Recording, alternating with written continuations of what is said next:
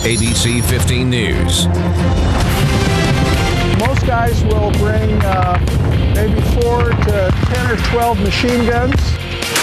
Gunfire, and lots of it in one Arizona community, much to the delight of hundreds of men, women, and children.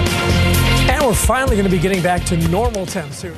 New at 10, explosions and gunfire ring out in northern Arizona today, and it may have sounded like a war was going on, but all of this was in the name of fun. All new at 10, ABC-15 Steve Kuzj takes us to a one-of-a-kind Arizona tradition. Piles of ammunition, dozens of guns, and only one thing to do with them.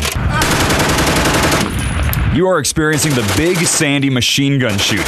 Organizers call it the biggest event of its kind in the world. Hundreds of people making a whole lot of noise. These folks are dedicated collectors and shooters. Most guys will bring maybe 4 to 10 or 12 machine guns. Millions of dollars in advanced weaponry that comes in all sizes, from something that can fit in your hand to guns bigger than most people. Just kind of a rush, knowing that you have that much power in your hands and you're able to control it, and that you have the skill and the knowledge behind it to do it safely. Oh no, this isn't just for the boys either. Mary Warden celebrates her wedding anniversary with a fist full of lead. Everybody's shocked because that's not soft little spoken Mary, that's the homemaker. So yeah, they're pretty surprised that I would do something like this. All right, cocked, loaded, ready to go. This is an M16 with the 100-round magazine. Let's see what we can do with it.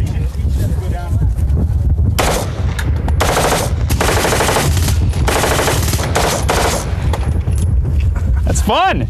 Moving targets make for good cannon fodder. Here it comes, really tough to hit.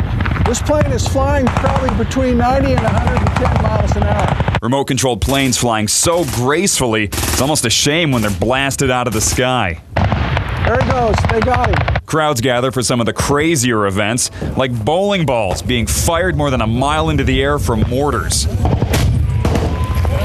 Over the years, the Big Sandy shoot has become somewhat of a family event. Where else can Mike Brewerton see his 10-year-old son Miles grow up before his very eyes? And where else could someone not old enough to drive a car, like Holly Ulicki, operate one of these? What's it like when you're firing that? Heavenly. I enjoy shooting it and enjoy being out here and just making noise. Making noise while making memories.